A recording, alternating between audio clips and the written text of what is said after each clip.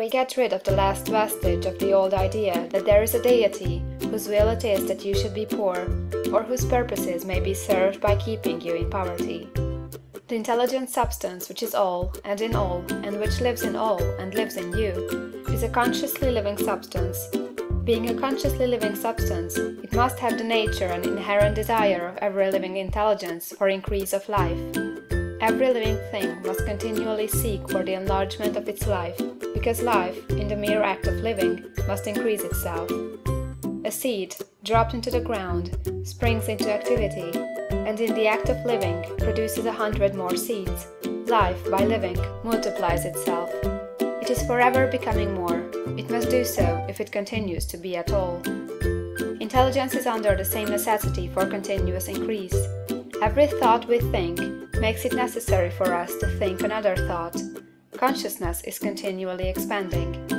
Every fact we learn leads us to the learning of another fact. Knowledge is continually increasing. Every talent we cultivate brings to the mind the desire to cultivate another talent.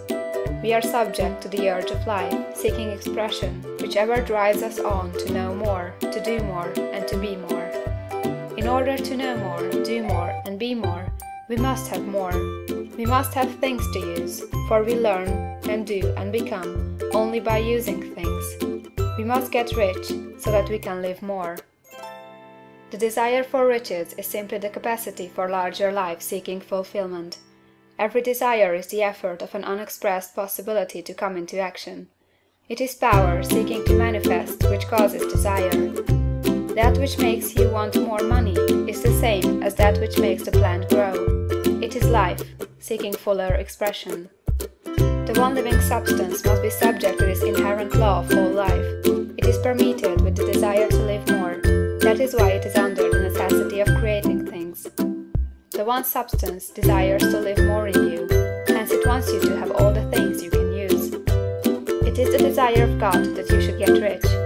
He wants you to get rich, because he can express himself better through you if you have plenty of things to use in giving him expression. He can live more in you if you have unlimited command of the means of life. The universe desires you to have everything you want to have. Nature is friendly to your plans. Everything is naturally for you. Make up your mind that this is true. It is essential, however, that your purpose should harmonize with the purpose that is in all. You must want real life, not mere pleasure of sensual gratification. Life is the performance of function, and the individual really lives only when he performs every function, physical, mental, and spiritual, of which he is capable, without excess in any.